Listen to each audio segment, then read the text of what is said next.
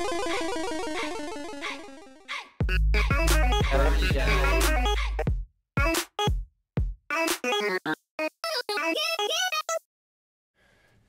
welcome to the Dyke podcast, friends. I'm sitting here with my last time I'm with my host over here, Bob Ackerman, for a while. He's going to be leaving me to move to San Diego with his other kids. Yes. And so this is going to be the last podcast for a little while, at least in the Dyke studios. And so today's going to be a good day. Cheers again to that, Bob. I'll cheers to that, Bernie. I am so freaking happy to be here with you. And I may actually just come back once a month to destroy your studio. Because you need some help over here. I don't know. Who should be my replacement? A lot of people said Brad Pitt because he looks a lot like me. Yeah, but it just keeps coming back to that kid from Napoleon Dynamite, whatever his name was, John Heater or whatever, one of those kids. But yeah, I got Maury Povich a few times. Jerry, they said Jerry's show's almost getting canceled, that he was looking for a new position, so I might, give old Springding a call and see what he's up to. I like your hat, Popeye. Hey, Gilligan. Oh, skiddly diddles. It's the last time Gilligan gets to hang with the skipper, so, I'm going to put my hat Hey, on. that's a skipper style hat. There we go. I'll switch hats. It'll be like wardrobe changes. Can I? Let's go ahead and dive right into this because I want to have a nice podcast, but I do want to go ahead and share something with you, and hopefully, I'm pretty sure that most of the people out there have somebody that they know. But this is why I'm leaving, and this is what happened, and this is crazy to me. Okay, complete crazy to me. How 3 weeks ago I was not going anywhere, and next week I'm leaving. So my daughter Shayla, as you know, Bernie, has a heroin problem. I don't care if she's listening. I hope she is. I pay for her phone. She has a very bad heroin problem for 2 years now. Plus, she's 25. Brought her back to Phoenix lots of times. She's been cleaned up, detoxed, and as I go further along with my process of learning about this addiction, like once they clean up and come out of detox, they are like Richard Simmons, man, the most euphoric high ever when they're clean for like a day or two. Like after they get out of this 12-day detox where they almost die, shooting up heroin is the worst thing ever. So, bam, I'm so happy. I'm going to conquer the world, like the greatest, like more energy than you and I would have if we were going out there to grab the bull by the horns. Once you're detoxed for 12 days, sobered up, cleaned up, come out, ready to go. Literally, I've seen this 3 times with her now over the years. And then she relapses. She calls, I relapsed. So back to shooting up a week later, and it goes right downhill from there. So last weekend, I'm sharing some time with Angela, my other daughter, who lives in San Diego. I already know Shayla lives in San Diego. Had an epiphany. Found her on... All right, this is making no sense. Let me just put it this way. I don't want to describe the whole thing again because it's just horrible. Actually, I'm going to because you can chop all this the hell out of it. All right? Yeah, I can do whatever. Did I already tell you this, though, personally? I think I told you via text. How you ran into her or where you found her. Yes. Yeah, you sent me a message on where you found her, which was pretty heartbreaking for me to read that, so I can only imagine what you were going through. She always texts me, and I pay her phone bill so I can get in hold of her. And she hasn't talked to me in a couple weeks. Last time she talked to me, she told me that, Dad, I've got to head back to my tent.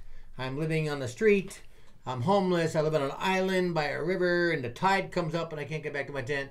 That was the last time I spoke to her. And I don't, as much as I'm supportive, I don't just go, okay, that sounds great. Have a good night at your tent. I sometimes give her some shit, which she gets mad about. So I traveled to San Diego to see my daughter Angela. We have a great 2 days there, La Jolla, opposite side of everything. And Angie insists that on Sunday before I go, it's like 11 a.m. I have to be at the airport at 3, that we go find Shayla. I'm like, how are we going to find Shayla? She's somewhere in a tent. Right. All right. We drive around 20 minutes through the shithole neighborhood that Angie thought she might be by because of a hotel she once stayed at there. And Shayla did, and by where her storage was, where she lost all her stuff. And I'm driving around, and I'm starting to feel not good, like sick to my stomach, because I'm getting anxiety about, what do you mean we're just going to drive and find Shayla? I was cool with this. I had texted her 2 weeks ago. I'll talk to her again. Nope, we got to go find her. Driving around the neighborhood, up and down streets, people laying on their backs, in the worst Skid Row looking shit. Mm-hmm. Cool, we're not finding her. Then we see their little river there, the San Diego River. We park our car after we drive for a little while. Walk for 20 minutes down a sidewalk that has there's no recreational area there. It's just a shithole trench with swamp and signs that say watch out for rattlesnakes, and there's no hiking. There's nobody hiking out there for pleasure. Walk for 20 minutes looking out over 10-foot reeds and swamp infested thorns on the sidewalk. Come to an overpass.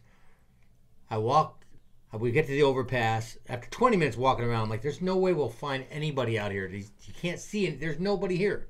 Nothing you could ever see out there. It's so hidden. Decide, all right, Angie, let's go down here. We're right by this overpass of a freeway. There's a train that goes over the top and 2 freeways. So we're an overpass underneath it. And there's, we hike down there. There's no trail. It's thorned up. It's muddy. It's disgusting. And we stand there for a minute, and I look around, and I go, I think we're close. I just suddenly said, I think we're close. That we've been walking and driving forever. And I just yelled across the river, which is probably 50 to 60 yards, Shayla! Ackerman! It's your dad! I hear a dog bark. She has her dog with her. Mm-hmm. So out of nowhere, the cool part of this story is I was directly across from where she was. It's like you sensed it. That's crazy. And the freakazoid that came across rustled out of the bushes. Jesus. Worse than Gilligan's Island. Swamp father, I call him. Jesus. I'm like, hey, is my daughter over there? Shayla Ackerman. She got a dog with her, white pit bull. I go, yeah. So he hikes me across the river, shows us how to get across. We go in up over our knees. I tried to tell you they were your shoes because I wanted to keep your shoes, but they weren't your shoes. I really wanted to keep your shoes. I know. Those are nice. I'll get you a pair of shoes. I walked a mile in your shoes, bro. Felt good. My game is better. Hey, that's why I didn't put horse up. I didn't want people to see how good his game's getting. Oh. It's still coming. But finish your story. I'm gonna fast forward it. Well, you can go. I'll cut this off anyway. We don't need to fast forward anything. You can. No, keep going. I'm testing your editing skills. I like to keep you on point. You blessed me with the last one, so I didn't have to edit very much. So really, all right. Well, guy walks us across the way. We were running up to our knees in muck and mire. It's not like the San Diego River. Let's go fishing. It's disgusting. It's terrible. And there's nobody around this place at all. It's like muck and mile underneath the overpass with crazy shit painted on walls. If you don't fucking like it, go fuck your, like, things, weird graffiti. Not gang, like weird, like California graffiti. Go fuck yourself, bro. Eat kale. Like that on the road. Yeah, whatever. Guy's like, how'd you find us over here, man? How'd you find this place? I said, it's God's GPS. I don't know how to explain it. Dude, I literally was right across the way and That's never crazy. yelled. I didn't yell one time. We drove 20 minutes, walked 20 minutes, decided to go to one spot, and I made one statement, and it was directly 12 o'clock across from her. Jesus. He made me, I befriended him. I was cool with him. Brought me over to where Shayla was. Shayla's standing there. I'm like, let me see my daughter. Okay, and she's over there. And I walk, like, it's just fucking bizarre. This is a bizarre, surreal moment. Walk through this shit. There's Shayla. You ever seen the movie The Ring? Yeah. The girl with the hair down? Yeah. That was exactly what that looked like. She didn't pick her head up.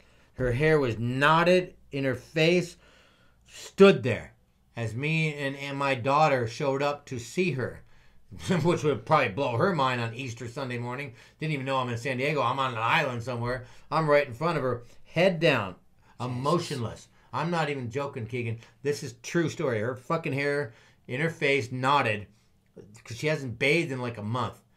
And wouldn't even pick her head up. Hey, Shayla, it's me and Angie.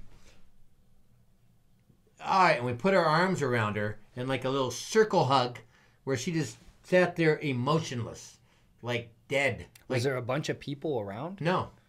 No, there's the swamp father dude who walked us over there. And he's like, be cool, dude. My roommate is a very private person. I'm like, okay, whatever. I don't fucking care, bro. I'm cool. You're all private. I want to be able to see my daughter. So, no, there was probably, I would guess there's 3 to 5 people that live on this little fucking island. And they're hardcore heroin shit right there on that island. Seriously, it's, whatever. No, there was 3 to 5 people. It's a very small little thing that twice a day you can't get to it. The water literally comes up right by our tent when the tide is high. Right. And it's not a recreational area. They're under So the cops basically leave them alone out there. Cops can't even find them. They fly over in the helicopter. You couldn't see her because her tent, her little pop tent right there, is covered with thatch. It's better than the best Survivor or Naked and Afraid you ever seen. Thatch covered over the top of it, palm fronds. They're not gonna. No, nobody's gonna find them out there. Jesus. I have no idea how I found her. She was so fucking. She looked like a beaten dog, bro. Like when you see a dog that's been beat, and they keep their head down and won't look at you, afraid to make Is she being taken advantage of out there? Probably, yes, probably.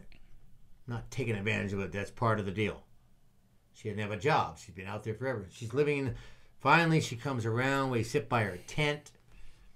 Car batteries around with little solar chargers and all these crazy things. How you're gonna live off the land. She tells me, Dad, I think I got. Finally opens. Finally starts waking up a little bit to our presence. So she's coming out of it. Well, coming out of it before she got her fix. Because we woke her up on a Sunday morning, and then after that's another story.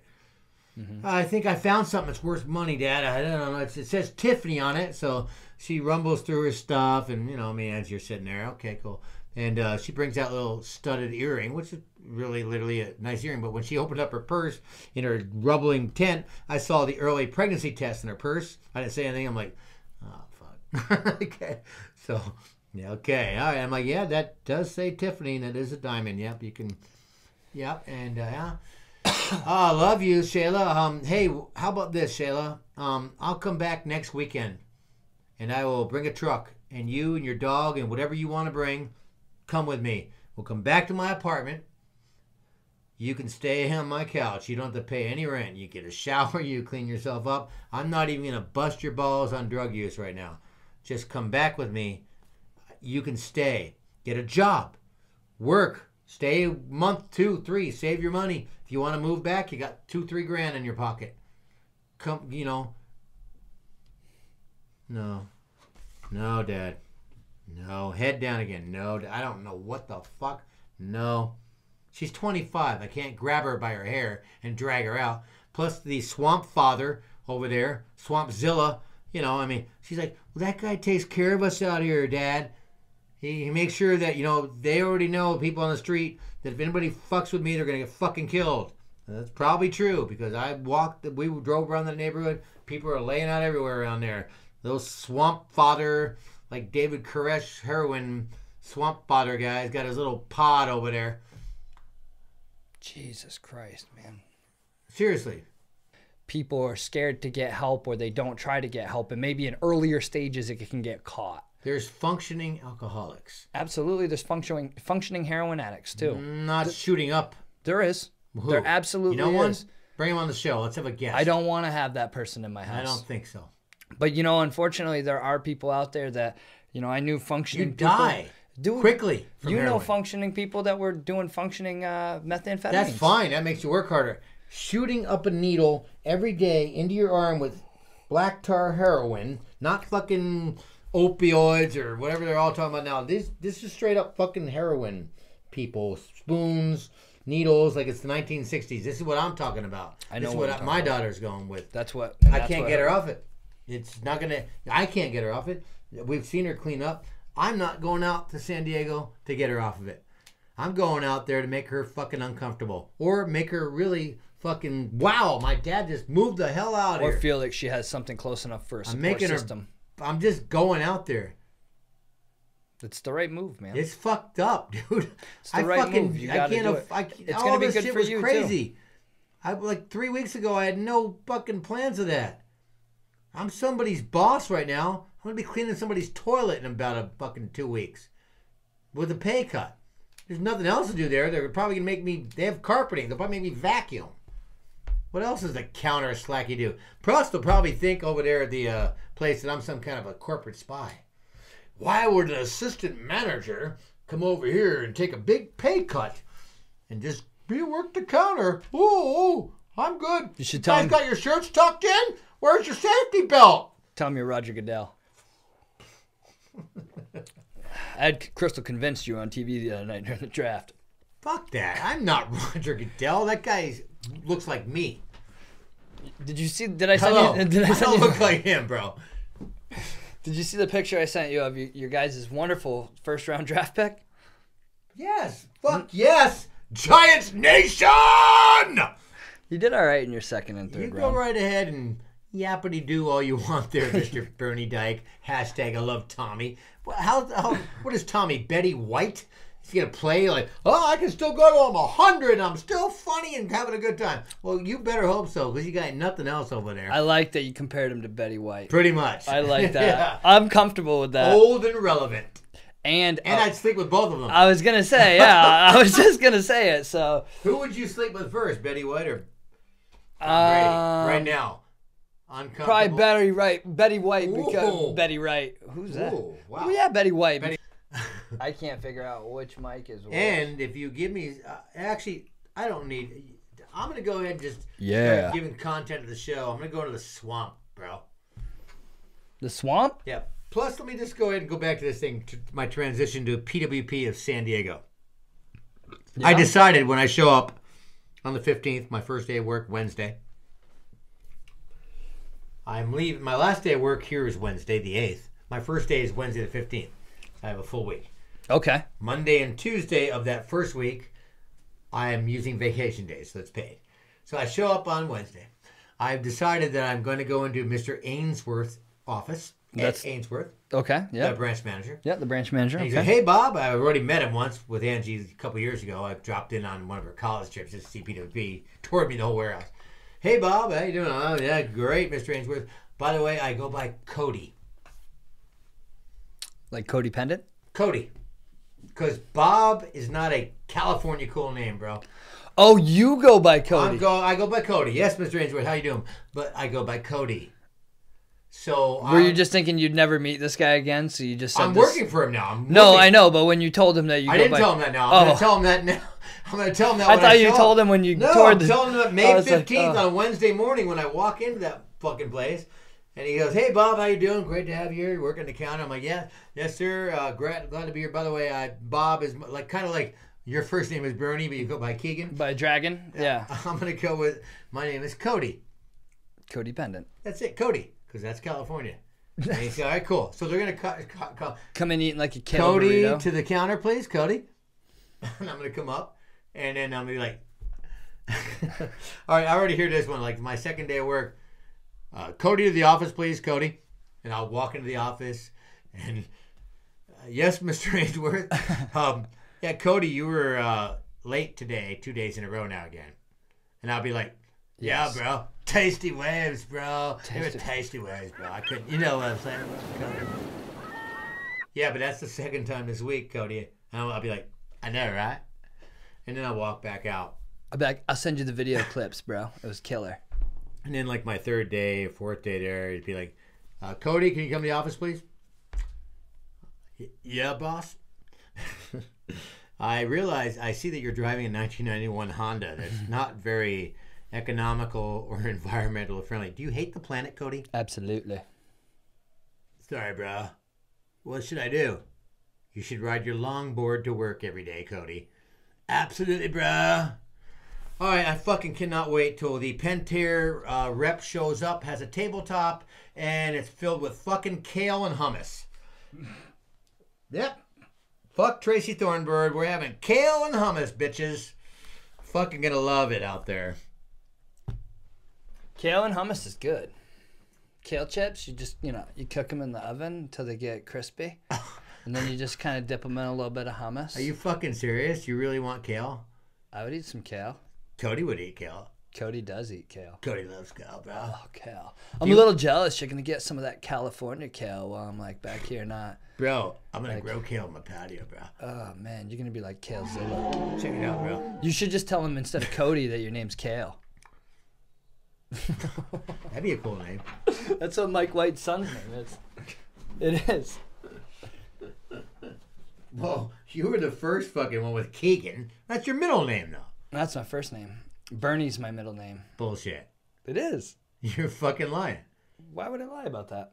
I don't know where my documentation is, but there's something in here with it. All right. That's really how it goes. We had all the sad parts, the fun parts. Let's move along to whatever you want to talk about. Bernie Dyke Podcast. Woo! So, checking out your levels, fucking your mind up. Oh, man, they're all fucked up.